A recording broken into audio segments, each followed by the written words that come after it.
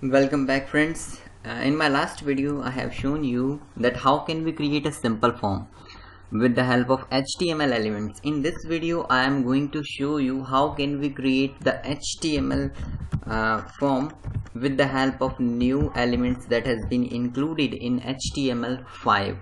HTML5 had added some new features in the HTML tags, input tags, form tags, and there are so many features that has been added in HTML5 like video and audio tags, but I'm not going to discuss these kind of things. We will discuss only those features that has been added to the form elements in HTML5. So I'm going to create a simple HTML form. We can do this one. So in this case I am going to create the simple input type is equal to text.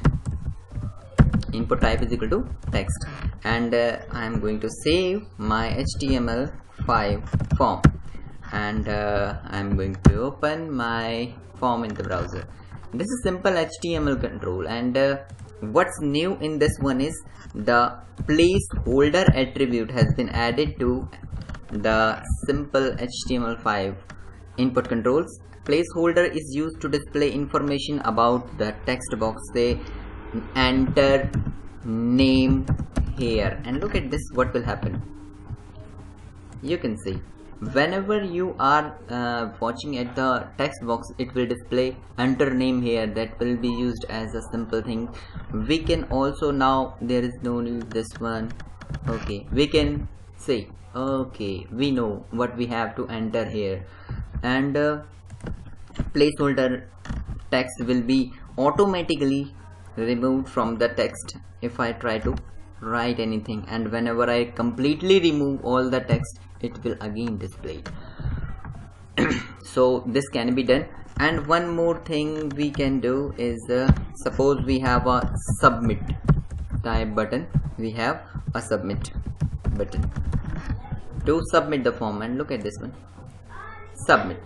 It is going to submit the form, but what I want, if I do not enter any kind of text, it should not be submitted to any kind of to the server.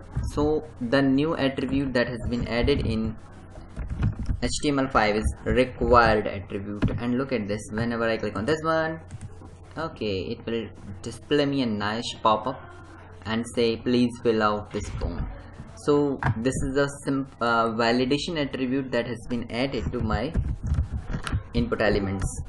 The next thing is there are so many different kinds of input elements. Suppose we have to enter age, we have to enter marks. Input type is equal to, we have a new type called number, and if I use number, then what will it happen? Look at this, there is a simple drop down list. We can provide minimum and maximum range.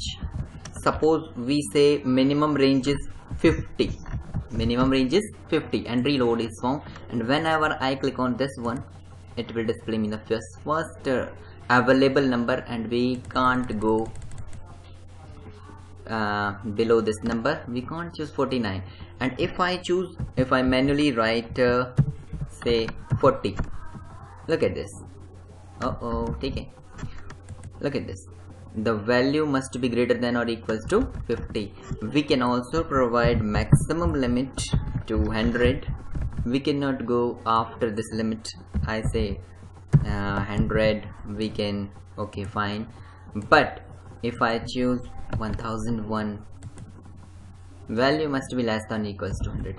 So these are some new features that has been added to my form controls. And next thing is input type is equals to email. Email, how can we use email? Look at this, how can we use emails? Input type is equals to email, and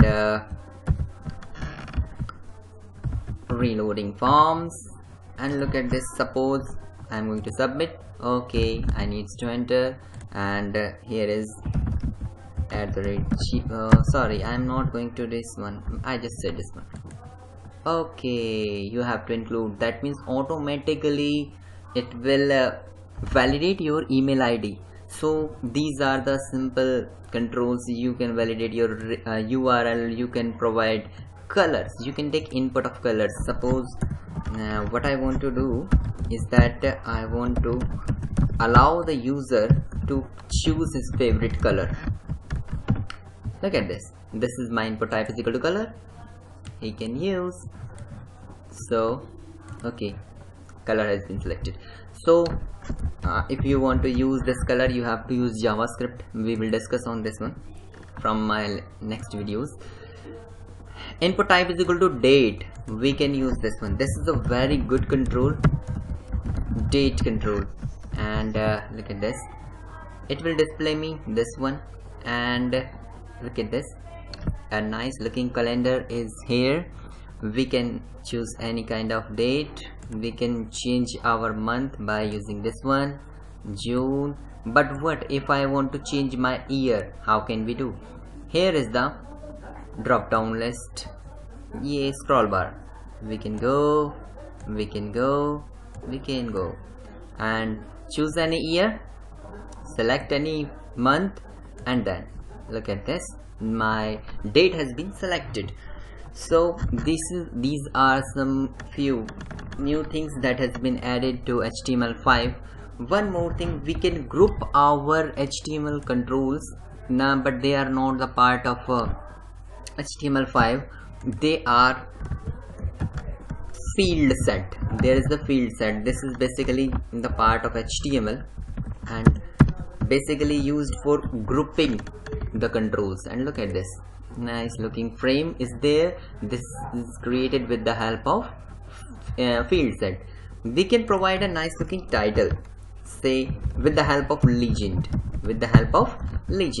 and I'm going to save, and I provide a nice title, personal information.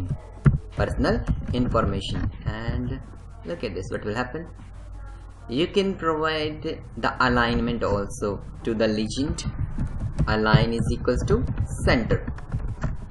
Here it is. So this is how can we create a simple forms. One more thing that is available in HTML5 form controls is that suppose we have to provide the city information. We have to provide a city information. So what I have to do, I am going to provide input type is equals to, basically for providing the city information, I have in my last example I have provided this one, but there is a problem with this control. So if I didn't find my city in this list, how can we provide my city name? So the problem has been solved by HTML5 by using a different thing called data list. We can provide a data list. Okay, sorry, I have used data list. And in data list we have to provide ID.